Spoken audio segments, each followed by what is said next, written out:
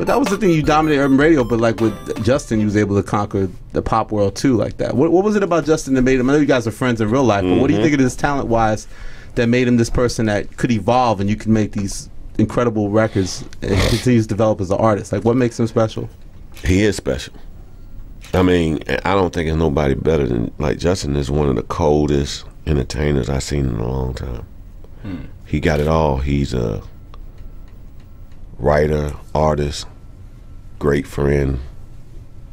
He just got a check on everything that you write on the board as a to-do list.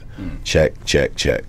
That's Justin. And once you get him motivated with music, it just always feels good and it just goes. Yeah, and like he's another one don't write. He write off top of his head. What? All those songs he wrote, he didn't write them down.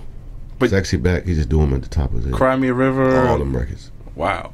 He don't write them down. I feel like, again, like with the whole you and Pharrell, like the friendly rivalry, it's like he made the whole first album with Pharrell and then you took him over. You had Cry Me a River and never look back. And never look back. But see, that's the thing about Virginia, man. We don't trip like that.